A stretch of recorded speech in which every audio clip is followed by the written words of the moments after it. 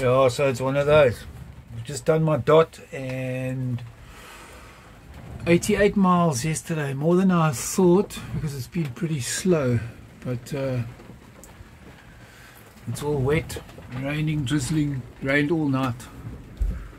It's the sea's quite flat, so this wobbling's got less. The surprise for the last 2-3 nights, I think, is he sits up at the top there. Water. And anyway, we're all closed up here with this one in because I've got a slight angle on, you know what, there at the back, and otherwise things are alright here. Old garden's alright. The chili has died.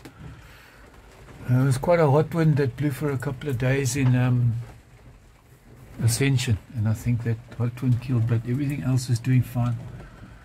And old Mr. Garden Gnome has got the name now, Patrick. You've got to say hello to him. Morning, Patrick. In the corner there. Otherwise, there on the table, Louis L'Amour. Jimmy, Louis L'Amour, but there's nothing that beats him. And those thin ones, two in a day, Jimmy. Anyway, so today is going to be one of those. Stay inside, what it looks like, and books, and slow miles. So 300 and something to Fernando de Noronha. I'm still 250 south of the equator, so I should be getting more wind, but this is what it is. Take what you get. And 90 miles, I'll take it. Okay.